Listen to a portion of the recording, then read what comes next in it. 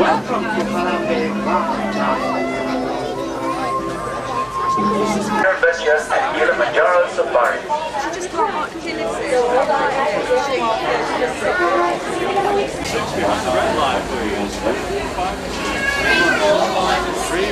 Net bags in front of you. You'll also want to stay seated the entire time we're out there on safari. Watch your hands to your right there. Now, twin day, let's go. Hello everyone, my name is Jessica. I'm going to be your game driver on today's photo safari throughout Harambe Wildlife Reserve. Once again, we're going to be hitting some bumpy roads, so you want all your belongings in those net bags so they don't go bouncing out and you can't stop. And please stay seated. Now above you, you'll see a wildlife spotting guide, and that's to help you identify any animals we may see along the way. You're always familiar with all the headquarters, with our reserves, everyone is our staff. Alright, now I'm going to stop right here so we don't need the dust of the vehicle in front of us here. Now, Harambe Wildlife Reserve was established in 1971 to help preserve the local wildlife. Unfortunately, poachers or illegal hunters still go after our elephants, so we have wildlife wardens patrolling by plane our 800 square miles of reserve. We're going to be in constant radio contact with them at all times since we are their eyes on the ground. Alright, let's roll.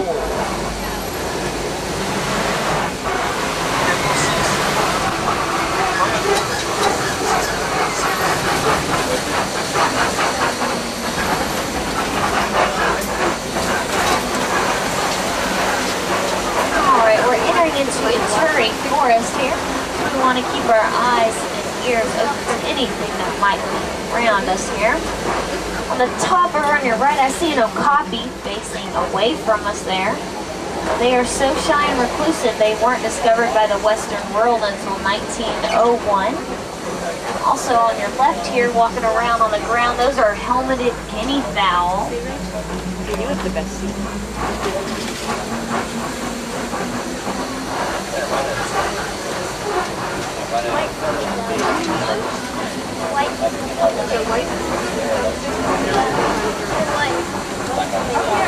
Over here on the right side on the top of the hill, I see some bongo.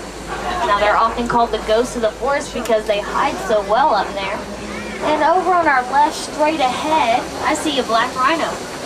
Now, despite their look of indestructibility, those black rhinos have been hit hard by poaching, and unfortunately there's only 3,100 in the entire world, and we're looking at one right now, so we're very lucky.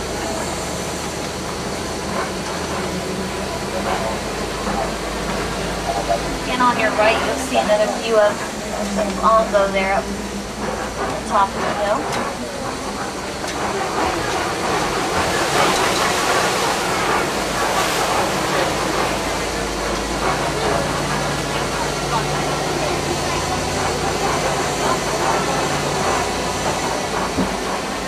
Over on your left, I see some saddle-billed storks. Now, they are the tallest storks in Africa. They reach an 8-foot wingspan.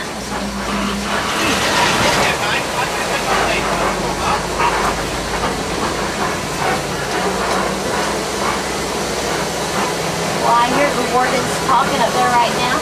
We'll let them know where we are. Symbol and Wilson, are you making the rounds today? Today I have a passenger. This Johnson, my favorite wildlife researcher. I'm Jumbo, everyone.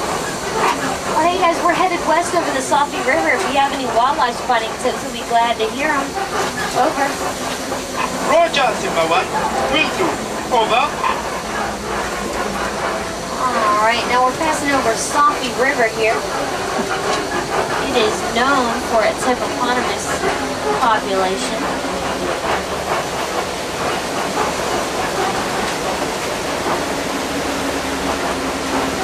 Over on your left, I see some hippos. Now, during the day, they keep those big bodies nice and cool, stay in the water, but at night they come out and they can consume up to 150 pounds of vegetation. Now, they can stay underwater submerged like that for 5 to 8 minutes. Also along your left here on the island, I see some Egyptian geese, some yellow pintail doves. These are all native East African birds.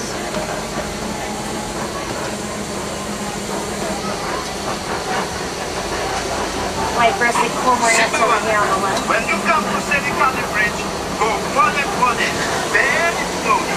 That old bridge has been vandalized, and I think our chitty-eyed friend, the crocodile, knows. Roger that, Wilson. I'll take this bridge nice and easy. On the left, I see Nile crocodile down there. Now, they get a lot bigger than the American alligator, up to 20 feet long. All right, hold tight, everybody.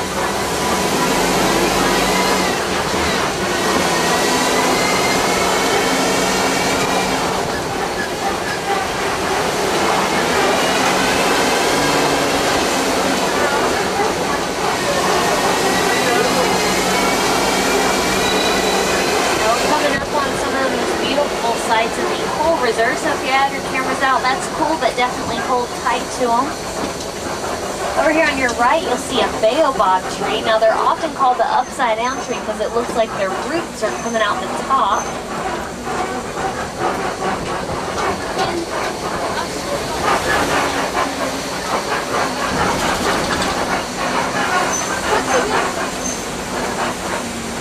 Now we're coming on to parts of the Serengeti grassland here. Zebra and wildebeest migrate through here. Giraffe, like the one directly in front of us. Lions and elephants live here year-round. It's part of the natural Africa we're all working to preserve. Remember, I see you down there. You are in bush country. Drive carefully. I don't want you bumping into my animals. We should begin to see wide varieties of grassy animals around here, such as the Thompson's gazelle. This Johnson, no one in Africa calls them Thompson's gazelle. They are Tommy. Over. Thanks, you two. We'll keep in touch. Now, as we were coming down the hill there, that was a reticulated giraffe. And over on your right, I see some Thompsons or Tommies hiding or sitting there in the middle. We'll swing around and probably get a better view of them, right? Over here on your right, the big brown antelope is a sable antelope. Now those horns can get 50 to 60 inches long.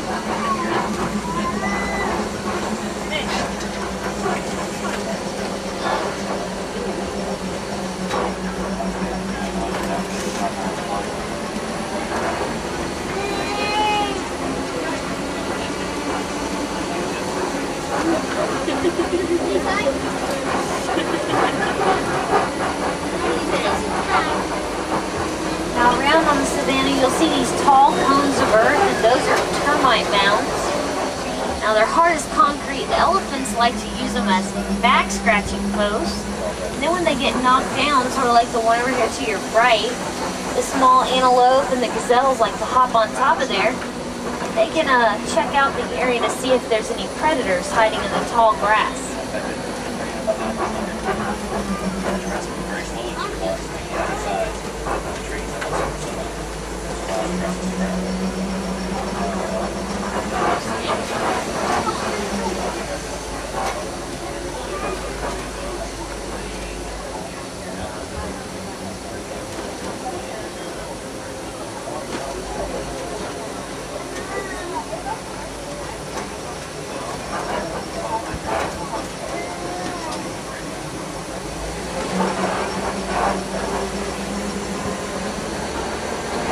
Yeah, I can get a better view of the Tommies here. There's one over here to your left and quite a few on the right there. Now they are full grown. They reach a maximum of 60 pounds.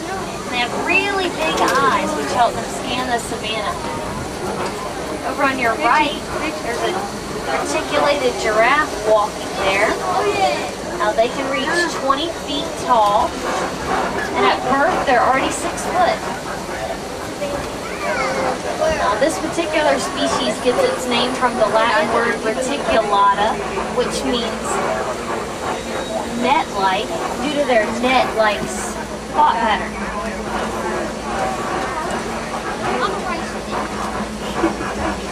Now, much of the savanna is molded by the animals that call it home. You'll see some down trees, and that's from the elephants. They bulldoze them over, and it helps grasses spread.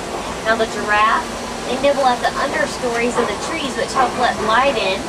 We have zebras and wildebeest that mow down the vast areas of the savanna, and then the little nibblers like those toms and gazelles or warthogs trim up the edges.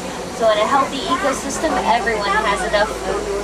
Now up on the right, you'll see some impala on the very top of the hill there. And looks like we're following a giraffe here. They're right in front of us, enjoying our buddy ride path here. They do have the right of way on the savanna, so just sit back and hold tight. Let them do their thing.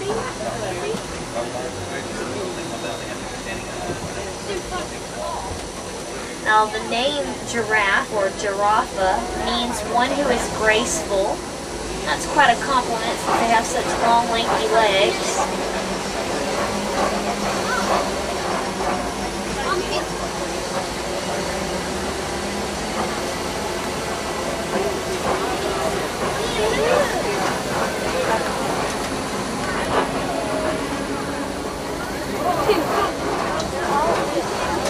Over on your right, you'll see some white-bearded wildebeest and some more impala in the very back.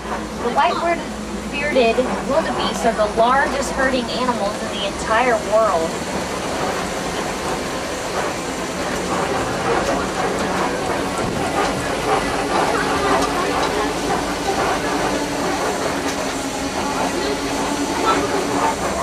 Often on the other side of this big rock here to the left, we spot mandrills, which are very colorful monkeys. Oh yes, I see some playing up there on the top of the rock. On the left. So on the right here are some eastern white pelicans. Now you'll see them grooming up there on the left, and that helps strengthen their social bonds. We're entering into elephant country. I'm going to call Wilson and see if he's seen our most two famous residents. Simone, have you seen Little Red or Big Red around over? I have not seen them today. Try the red clay pit. Big Red is the elephant matriarch of the reserve's herd. She gave birth a while ago to a new calf. He just bathed in the same red clay pit as his mama. So I named him Little Red. Elephants are wonderfully social creatures. They have moods, sympathies, and emotions. Over.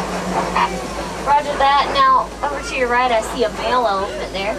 A baby elephant will stay with its mother for 13 to 15 years. And in that time, they learn what to eat, where to drink, and how to interact with the other animals of the herd.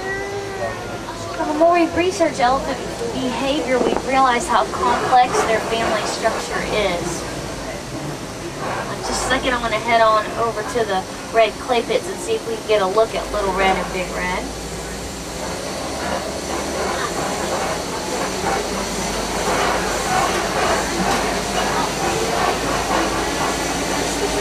Uh-oh, I see a rickety old bridge, another one. I'm going to need everybody to cross their fingers for me and hold tight to the kids. We'll just cross it nice and slow. Oh my goodness, lean to your right. Somebody must not have crossed their fingers for me back there.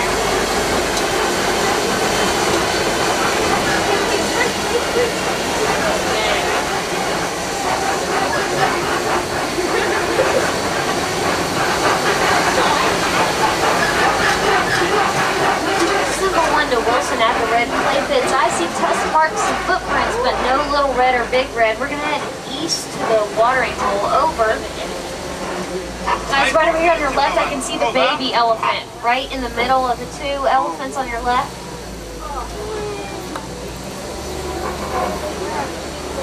It almost looks like a rock, but it is a baby elephant.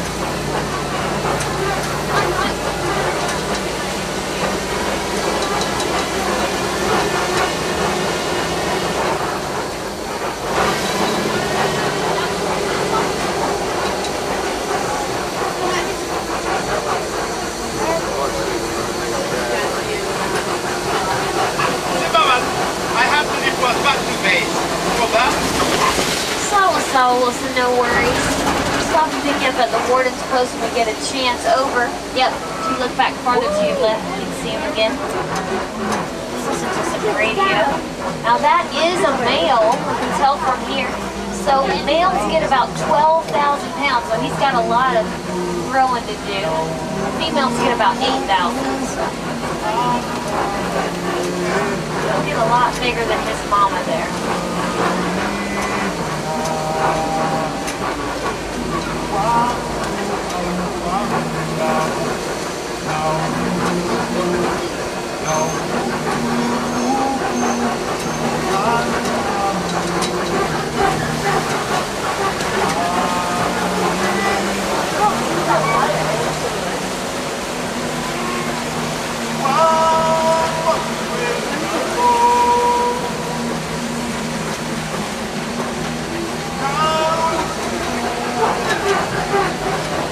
Over here on the left, I see some greater flamingo, and they're the largest and the lightest pink flamingo species.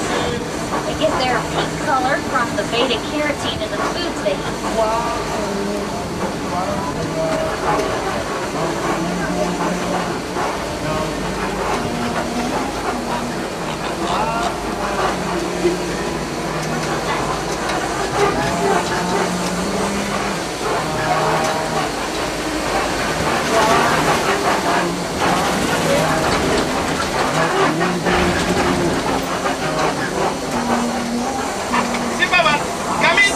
Get that radio off. Go ahead, Wilson. I got a report about a suspicious jeep named Wingo Coffee. Keep a lookout for it. Roger that. We're headed over to the Copies right now. Now, coming up on the right side of the truck, I see an ostrich here. Then the far back, I see some scimitar horned oryx there. But the ostrich is the largest bird. On the left, there are some of their eggs there. See some ostrich eggs. Now they do have wings, but they don't fly.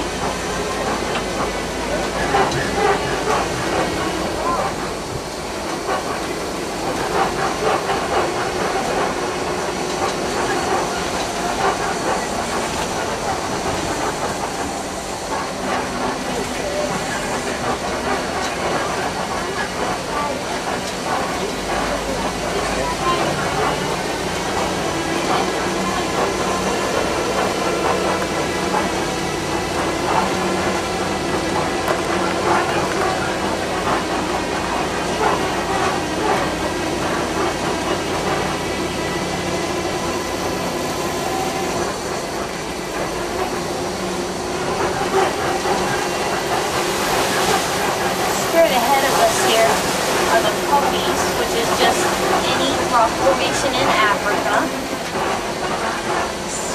That's what Wilson mentioned there. Simple one to Wilson. At the Copies, I don't see any suspicious jeeps. Over. Okay, Simba One, but keep your eyes open for anything unusual. Over. Up and to the left, I see a male African lion. Now, the lions are one of the largest carnivores in Africa, and the only big cats to live and hunt cooperatively in a pride. Now, crossing the road here in front of us are some Patterson's eland, and they are the largest antelope species. They can reach 7 foot at their shoulder and 2,000 pounds. Back on your right, I see a white rhino. And a little closer, another ostrich.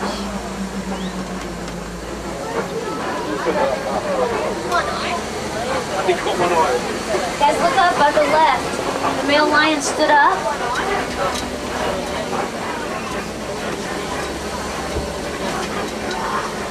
Now they hunt at night and sleep during the day, so it's really cool to see them up.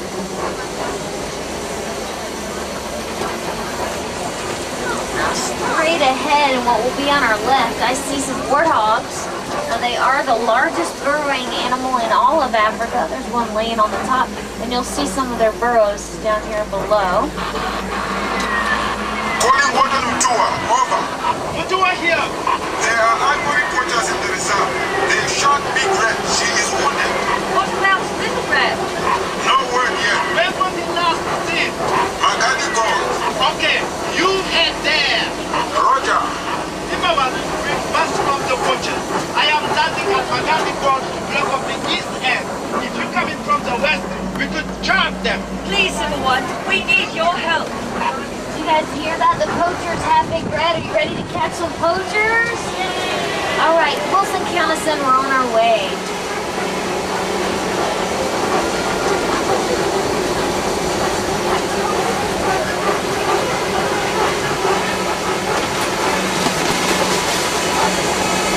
Uh-oh, Wilson, the west gate's been crashed through. Keep going, Mama. We are not now.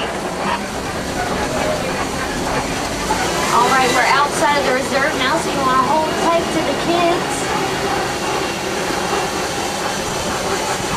Mama, we spotted the poachers. Teddy, put them forward. All right. Kennedy's guys. Oh, there they are. We'll go this way, maybe we can cut them off.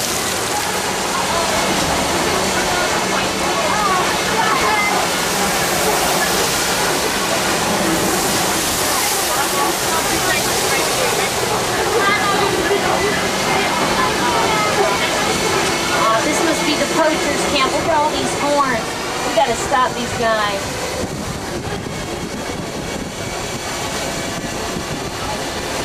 Straight ahead, there's Wilson's plane. All right. Wilson, Big Red, you'll be fine. There's Little Red, safe and sound in the back. I hope you send him with a baby elephant back to his father. I thought they father. Nice, everyone. Actually, thank you. Glad we could help. I'll talk to y'all later. Well, Sunday Sana, everyone, that means thank you. It helped catch the poachers and get Little Red and Big Red back to the herd. Now, in just a moment, I'm going to drop you off at the warden's post. From there, you can head back into Harambe Village or go check out the gorillas and other African wildlife on the Pangani Forest Exploration Trail. I hope you've had a great safari. You'll have to come back to Africa and see the animals. I'm sure they'll be waiting on you as long as there's good people like us stopping poachers and helping conserve wildlife. Now, in just a moment, you'll be exiting the vehicle to your right. But in Africa, we say kwaherini for goodbye. So kwaherini, everybody. Cold. Kiribuni, welcome to the Warden's Post.